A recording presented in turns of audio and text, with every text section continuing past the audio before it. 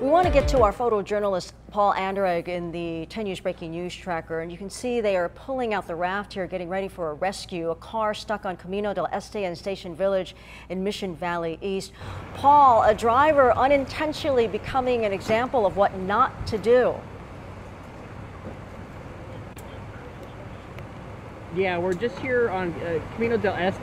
This is going to be between like Mission Center and Qualcomm, where the river is, and the roads are obviously impassable here, but the barricades, which they do have barricades, they were not in place. So, and you can see lifeguards are arriving here to begin preparing for this rescue. But yeah, those barricades that block these roads, they weren't in place. I don't know if they don't have enough people because of the holiday and they're short-staffed to get people to close these roads down. But yeah, this was right. The gates were wide open when we got here. And you can see this poor guy out here stuck on his car. The lifeguards just told him not to move, just to stand by. They're getting their boats ready so they can go out and you know, obviously perform a rescue. This is one of many going on right here within a mile or two. There's another 3 people stuck that were stuck on Mission Center Road. We just saw Qualcomm Way. We didn't see any barricades, but we saw cars that were stopped. Some people were trying to figure out if they wanted to go through or not. So obviously, very dangerous situation out here. Yeah, absolutely. And Paul, it looks like they're getting ready now to move the raft over. I mean, the important thing to remember is not only the depth, but that water is moving pretty quickly. I mean, that will knock you off your feet if you try to go in there. Yeah, you can see them also using a lot of caution because they don't know what's what's beneath there. They don't want to step in any unseen holes here along the side of the road, and all of a sudden they've got twisted or broken leg, and they have to be rescued themselves. Yeah, I mean, I kind of want to see how this works out because, again, it looks simple, but this is definitely something that can be risky because the depth of the water, Paul, as you pointed out, you never know what's exactly under there, how deep it is, and the fact that the water is moving and you can get swept away. So it's good that the driver is staying put. These crews train for this. They are ready for this. They have certainly been ready with the forecast and the rain coming. The problem is when you start getting a lot of these rescues, they start getting stretched thin. So you really want to help them out by not trying to drive through flooded roads.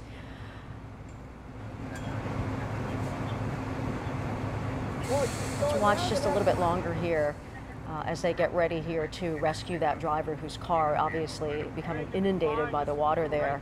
This is in the Mission Valley area. As you know, it's a low-lying area, a floodplain by the river, so we do see this kind of flooding typically. It's just good to avoid if you can. Most people observe that. Others think they might be able to make it, but it's so not worth it because that car is going to be ruined as they wait here to get ready. So you see how careful they are too. There's no rushing, there's no just getting in the raft and going on over to the car. They are tethering themselves, making sure that everybody's going to be safe as they try to rescue the driver. So Paul, I know you've been driving around all morning. You have seen a lot of issues out there. Is this one of the worst in terms of the ponding on the roads? Yep. Yeah, the roads, the rain was very steady overnight, and you can see they're going to do the rescue right now, but the rain was was medium heavy pretty much all night. It didn't really let up. It's kind of like if someone just, you turn on your shower and you just let it go.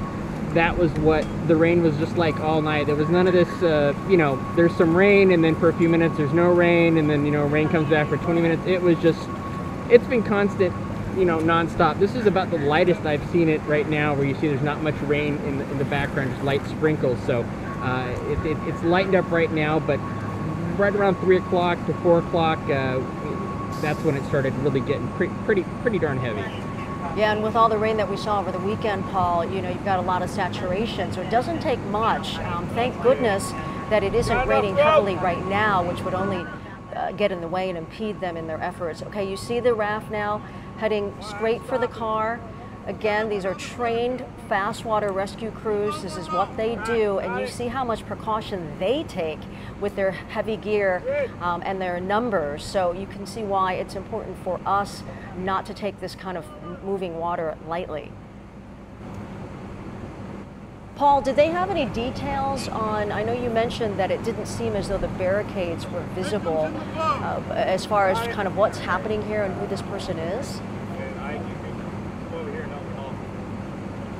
It looks like someone that just was just trying to drive through here and probably might have figured if the barricades are not down, then maybe it's not too dangerous. But obviously, you can see that's not the way it's not the way it turned out for him. And we shot Mission Center Road earlier in the night, and that was closed down. Yet we were still hearing rescues going on. So just because something is is closed with barricades doesn't mean that's going to stop it or prevent someone. But in this case, when we showed up, those barricades were those metal poles that go completely across the road were not there. They were just completely open. So this guy might have not had much of a warning of what was coming up ahead, other than just seeing that water. But he took a chance and it didn't work out for him.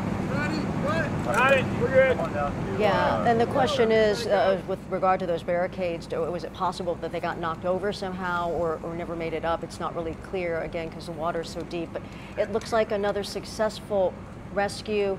This fast water team doing a great job. Unfortunately, this is a situation that we see time and again when we get this kind of flooding, which isn't common here in San Diego, but this is something they expected with all the rain that we've been getting.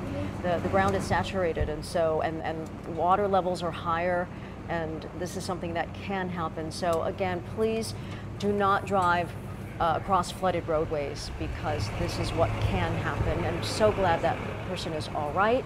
We're going to wrap this up, but we will continue to roll on this and find out more details for you as we move forward.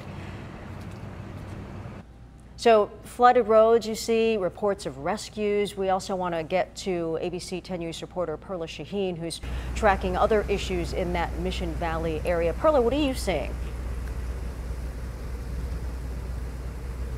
That's right. Well, Paul mentioned those flooding in Mission Center Road, and that's where we are right now. We're near Mission Valley Mall right now, and there were 3 separate people that drove into the flooded roadway behind me.